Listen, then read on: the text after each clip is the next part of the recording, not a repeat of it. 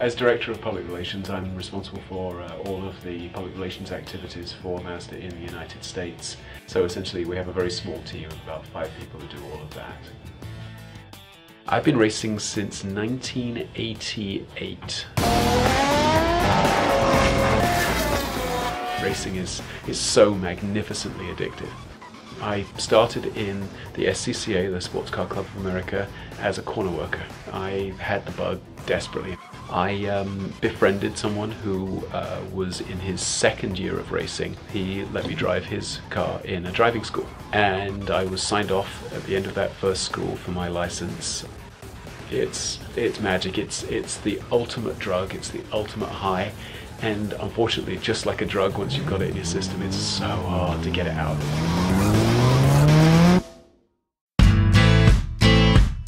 Mazda was really kind of sparked my passion, and the people within this company really sparked my passion.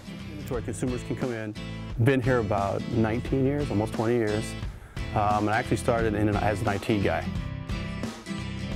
My objective with the consumer is to try to bring them to their objective as quickly as possible.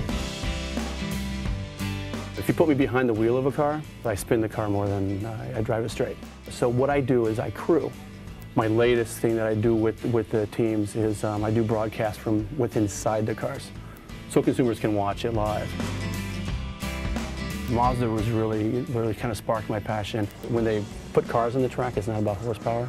It's about controlling the vehicle. And I think the guys that race Mazdas, they see the control and they see the excitement, and they feel that they're actually part of that vehicle when they're driving it.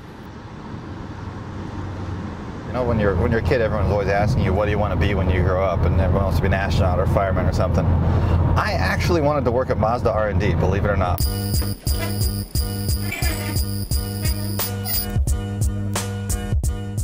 I was very much a mechanical kid, and my dad had an RX-7, and that was the coolest thing in the world to me. And I kind of wanted to be an engineer at that point. I wanted to be one of the guys that designed RX-7s. My main purpose is vehicle evaluation. It really is core to setting the targets for how the car should feel.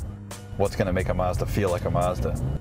I've got a Miata that I race in the series called the 24 Hours of Lemons, which is a race series where the cars have to be built for less than $500. You're just racing junk. I managed to build and turbocharge a Miata for $500. We built it out of 2 crashed bodies that we welded together and 8 blown up engines that we pieced together, and then a turbo from a Mexican Dodge. We've done about 20 races with that car and been really successful with it. We really have very enthusiastic people who are really into doing what we do. And I think that really shows in the cars. The enduro races have been really rewarding as far as team efforts go.